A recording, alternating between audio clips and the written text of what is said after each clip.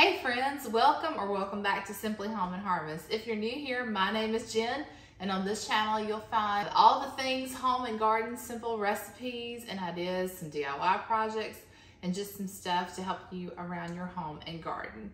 Today we are going to make an ice cream cake. And I don't know how it's been where you live, but here it has been super hot. And I was trying to think of something that I could fix. Actually, tomorrow is Father's Day, so we're having my parents and family over for Father's Day. And I was thinking of a dessert that maybe I could fix, and I thought ice cream cake would be perfect. Plus, we've got 4th of July coming up, and I think it is the absolute perfect dessert to make for the 4th. So it will give you maybe some time. Hopefully I can get this video out, and it'll give you some time to get the ingredients and prepare this for your 4th of July event. So that's what we're gonna do today. I'm also gonna take you around my house and show you some of my favorite little nooks and crannies that I have decorated for the 4th of July. And maybe that will give you some ideas of how you can make your home more festive for this time of year.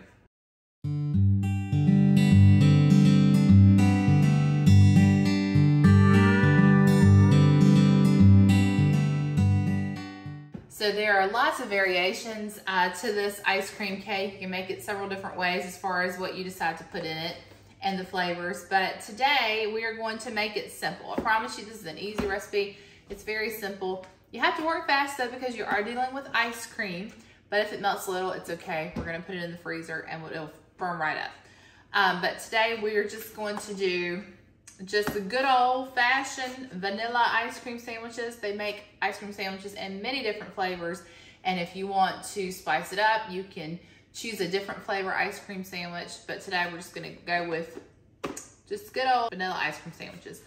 And then all you need, that's 24, that's just 3 ingredients. You'll need whipped topping. Today we're gonna use store-bought. I do occasionally make my own whipped topping, which you can do, that works good too. And then we're just gonna use a chocolate sauce. You can find this over near where your ice cream supplies are in the grocery store. So that's what we're gonna use today. You do need fudge sauce, not the chocolate syrup. I think the fudge sauce works much better. So we're gonna put that all together, and then you can decorate the top of it and make it festive for whatever occasion that you're gonna prepare it for. What I did forget to mention is that you will need to use a freezer safe dish to put your ice cream cake in. Now you can use the disposable aluminum foil throwaway containers. They work perfect. That way you don't have any cleanup afterwards, especially if you're going to take it somewhere. That might be the best option. But today this is what we're going to use. This is just a piece of stoneware, and I've used it before, and it does a pretty good job of holding the temperature in and helping it to stay frozen longer. First thing we're gonna do is the hardest part. I promise, this is the absolute hardest part of this recipe, and it is unwrapping all of the ice cream sandwiches. And if I had my kids around, I would see if I could talk them into doing this part. They're a little bit older now, so helping out in the kitchen to them is not as fun as it probably used to be when they were younger. So this is the hardest part, but we're gonna knock it out as quickly as we can.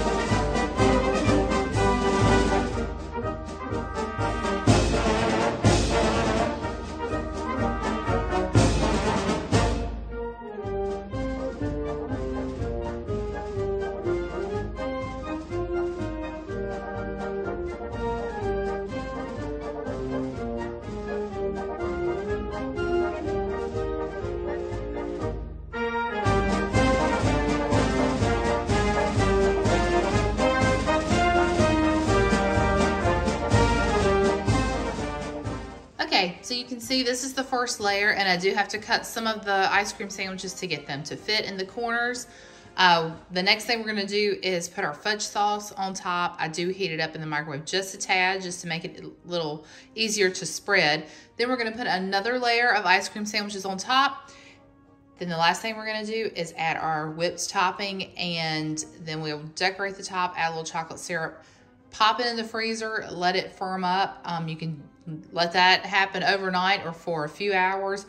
And then when you bring this out, everybody is going to think that you spent hours perfecting this beautiful cake, especially when you cut into it, you see all the layers, and you are gonna know the secret that not only was it easy, but it was quick.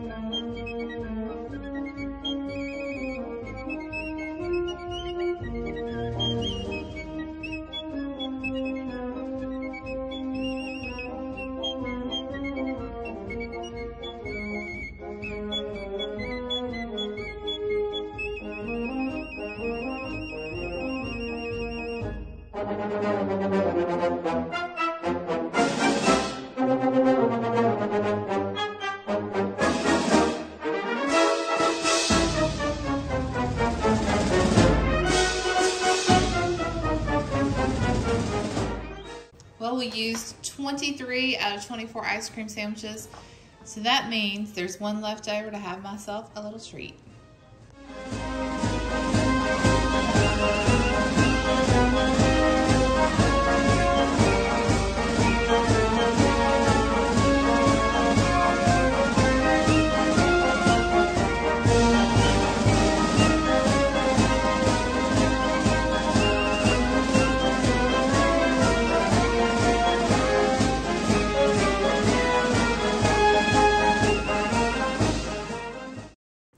So I've made ice cream sandwiches for a long time, but I don't think I've ever had this problem before. And the problem is that the whipped topping was in the freezer and it's still a little bit frozen. So I've got a fork and I'm just working through the frozen pieces some before I spread it, and it's working just fine. So if that happens to you, don't worry, just get out a fork and you can break up those pieces and then get that spread on there.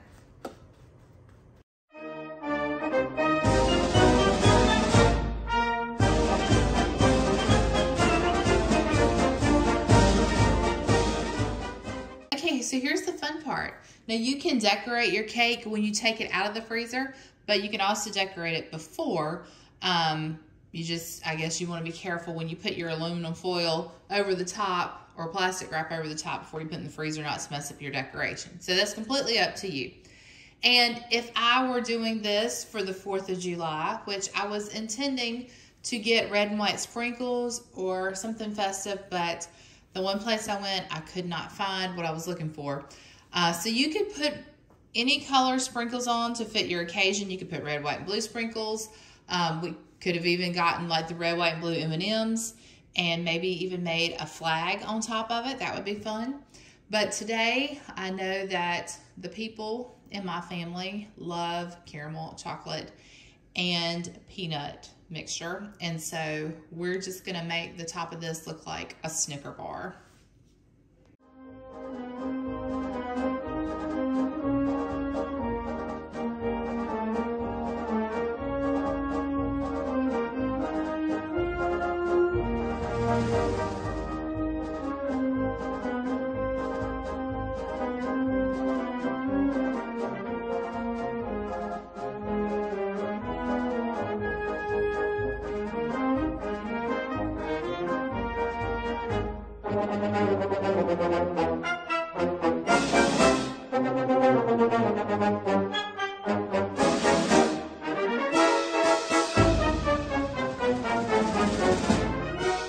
Hope you will try this recipe out. It really is very simple to make and delicious. But right now we're gonna get it in the freezer so that it doesn't sit here and just turn into a pool of chocolatey goodness.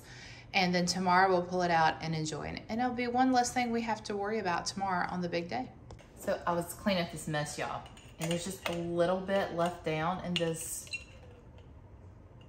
chocolate fudge jar. And I had a few of the crushed peanuts left that I didn't use.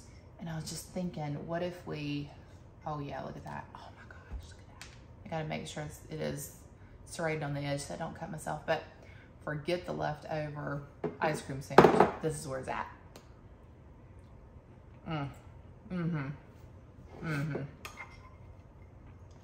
These containers, y'all, don't throw these away. In the South, we call this Tupperware. But seriously, they make really good leftover or to-go containers. In fact, my mom comes to every occasion with a bag full of these because she knows what's up. Keep these. All right, y'all, so while I was rinsing this out, I got to thinking I don't want to offend anybody who has Tupperware, because I have Tupperware. I love Tupperware. This is not comparable to Tupperware. So I don't want anybody to think that I'm trying to compare this plastic whipped topping container to Tupperware. I'm not. But I'm just saying that when you send leftovers home with somebody in this and it doesn't come back, it's okay. If you send leftovers home in your good Tupperware and it doesn't come back, it hurts your feelings. So keep these. That's what I was saying. Okay, we're good? Thank you, Bob. Is it good, honey? It's busting. I think that's a compliment. Thanks.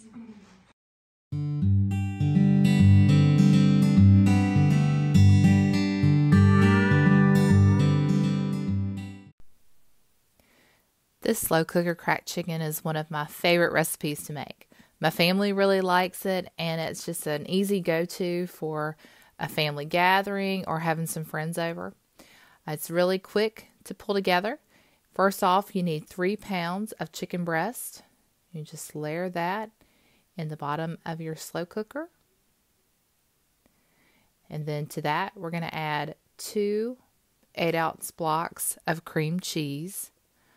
And all you have to do is just lay those right on top of your chicken breast. Next, you're going to add in 2 packets of ranch seasoning mix. Next, we're going to set our slow cooker on high for 4 hours. Now, you can either cook this on high for 3 to 4 hours or low for 6 to 8. All right, our chicken has cooked for 4 hours, and now we need to shred it up. My husband jumped in there and used our little handy shredding tool to get in there and shred the chicken up really good for us. We want to do that step before adding the bacon. So you just get that shredded real good. You could also use a couple of forks. It's pretty tender at this point and will start to pull apart rather easily. So we're going to go ahead and get all of that shredded up. At this point, it was smelling amazing and everybody was super hungry. So he was very motivated to jump in there and help me get that finished up so that we could hurry up and eat. He really did a fantastic job of getting all of that chicken shredded for us. So the next thing we want to do is add our bacon pieces, and you can cook and crumble up bacon to add, but today was about getting it on the table, and so we took the shortcut and had some already cooked bacon pieces that we added. So we added 2 packs, or maybe it was just a pack and a half, it looks like, of the bacon pieces, and we just got that all incorporated together and mixed together, and then it was ready to eat. Now you can serve this on a bun with a little lettuce, tomato. We even like to add coleslaw, and you can also serve it just by itself.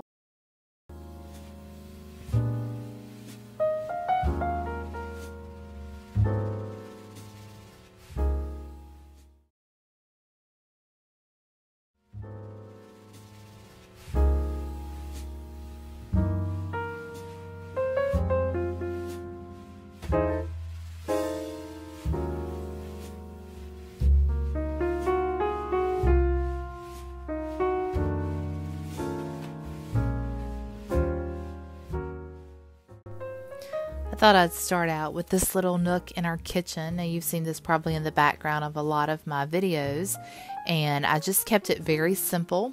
I love my little Live Simply sign. It stays out year round, and to it I just added what I already had on hand in our kitchen, and I had some really pretty measuring cups and a mixing bowl. These are from the Pioneer Woman collection, and that was gifted to me, so I just set those on my tiered tray. I also have a little barn that stays out year round, and you'll see, I think that's a jar of strawberry jam in the background. But then right there beside of it, I've got my sugar canister and a canister that holds our iced tea packets. And then also you'll see the flour jar. That was another idea that I got from a fellow YouTuber, was to use some of your decorative measuring cups in your clear flour jars, and you can switch them out for the seasons. I thought that was a neat idea. So that's one from the Pioneer Woman collection, and I just love the colors. Those are the colors that I wanted to go for my summer decor, and so I thought that just worked perfectly. So don't think you have to go out and spend a lot of money. Use what you have in your kitchen and use that to just incorporate into your decor, and you'll be surprised at what a jar of jam or a basket or some cookbooks can do for your space.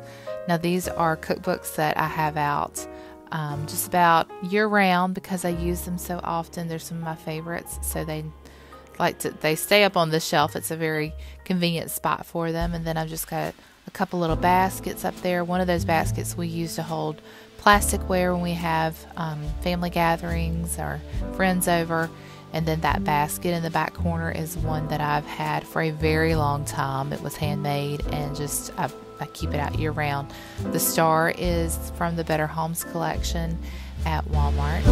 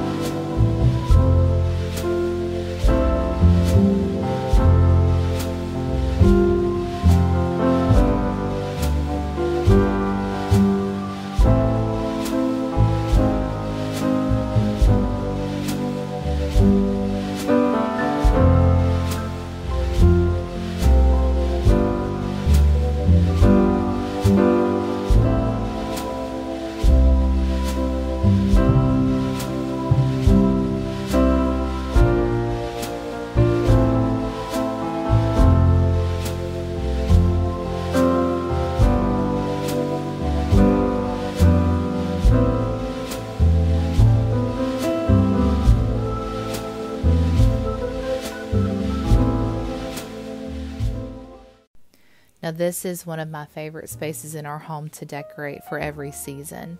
I just love these shelves. They were built using some old closet board that came out of a room that we refinished. And my husband took them, cut them, stained them to match back to the piece of furniture that's down below that is our coffee bar. And I just love the way it turned out. This flameless barn lantern is a piece that I've had for a couple of years that came from QVC. It's part of Valerie Parhill's collection, and it just goes perfectly with my decor. And then the sign, the God Bless America sign, came from Marshall's last season.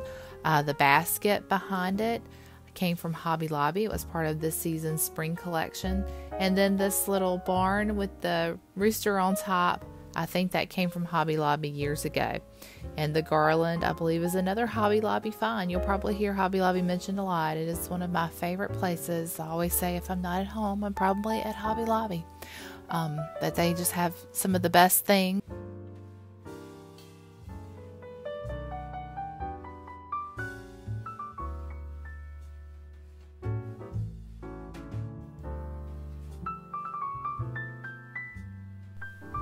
Down below that, I've got the sweet little barn light. It's actually a melt warmer, a wax melt warmer, and I don't think I'm using it for that right now, but it's a nice little night light if it's not that.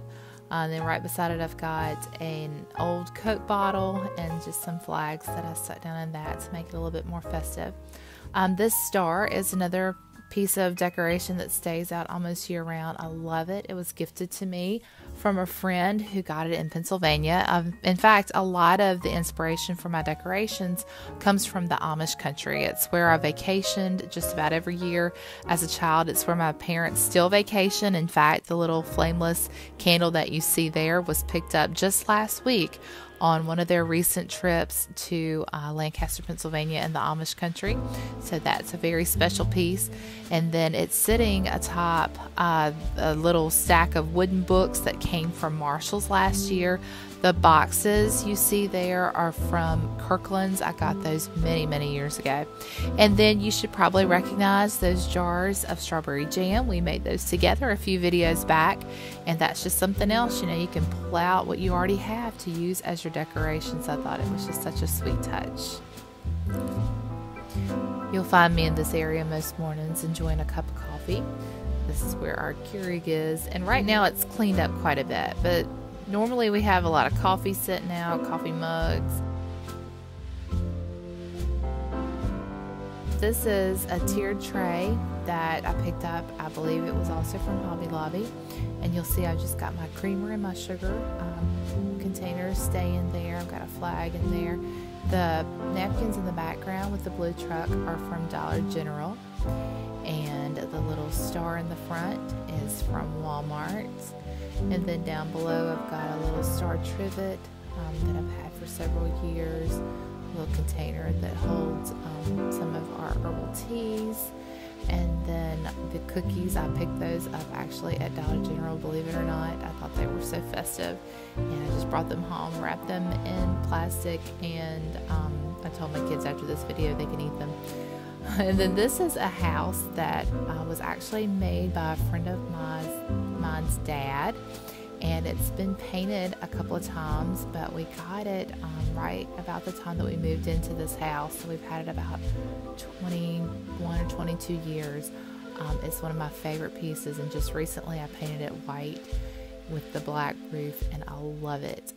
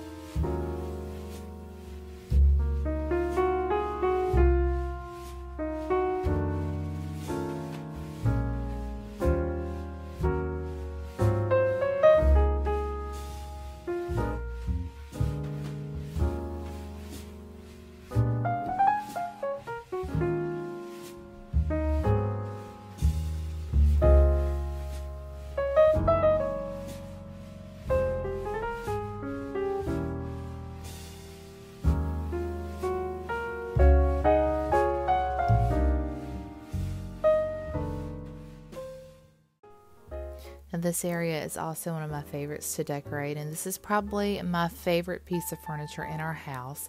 It actually belonged to my grandparents, and when they passed on, it was passed on to me. This held the desserts every family gathering that we ever had at my grandparents' house, and when we have family gatherings here, that's exactly what we use it for.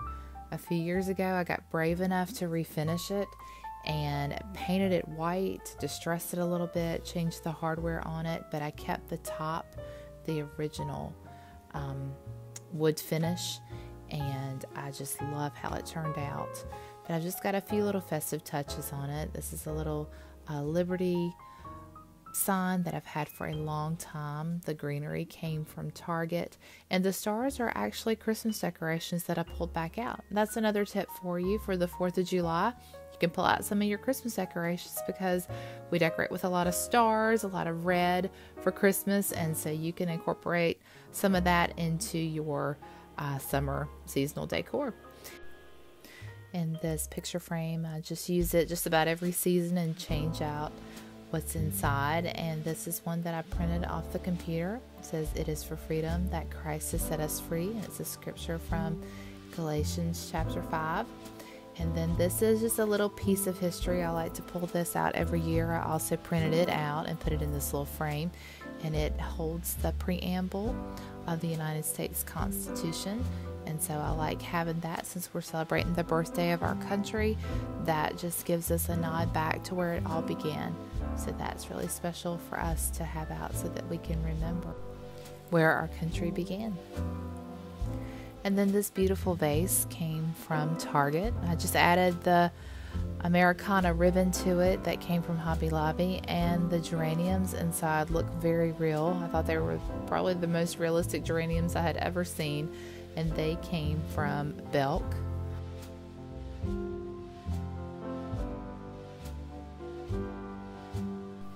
I love this sign. It was a gift from my cousin for Christmas, and I think it's just a perfect little welcome to our home. I've got a mason jar beside it with some fairy lights and a couple of flags. This shelf I just redid just recently.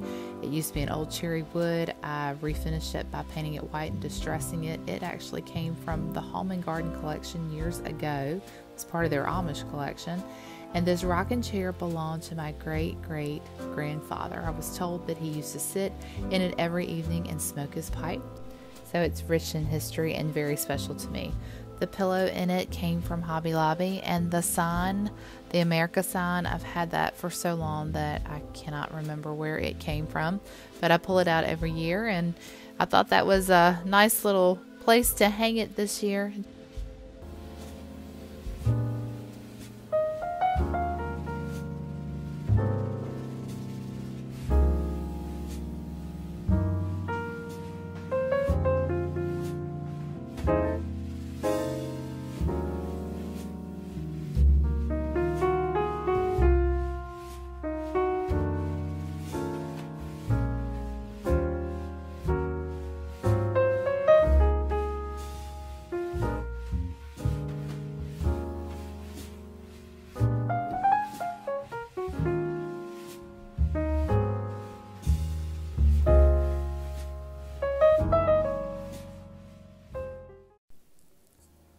This is our seasonal tree.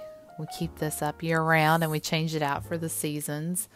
And it's just something that's become very special in our house. The topper is a barn topper that my mom got me for Christmas. I think it came from the LTD catalog. And I have used it on many of my trees this year. I just love it. I love that farmhouse touch. So you'll see some farm animals even on our summer Americana tree, but a lot of the ornaments that you see there are from, you guessed it, Hobby Lobby.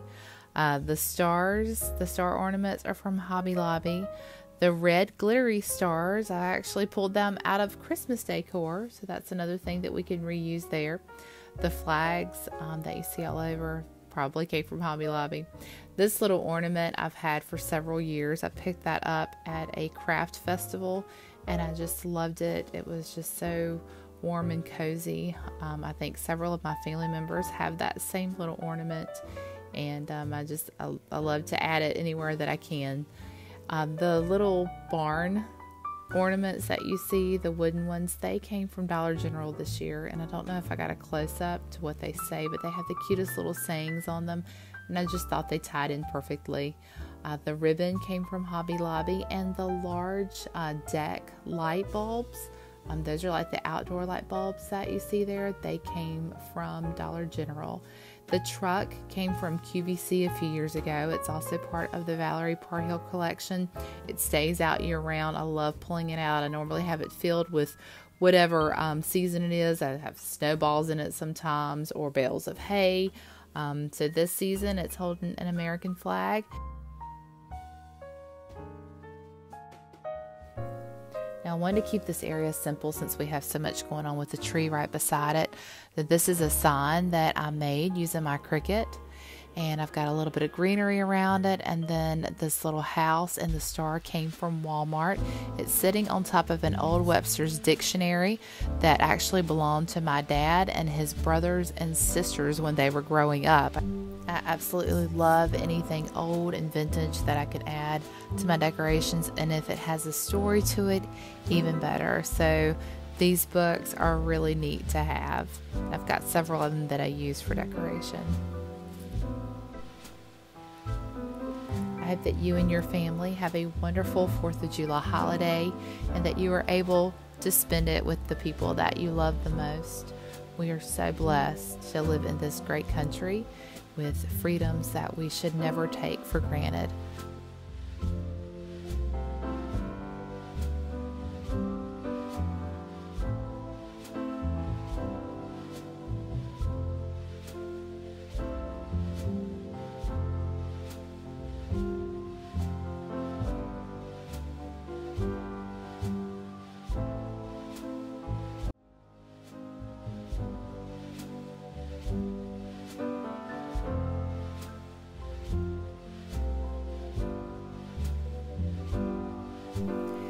Thank you for watching.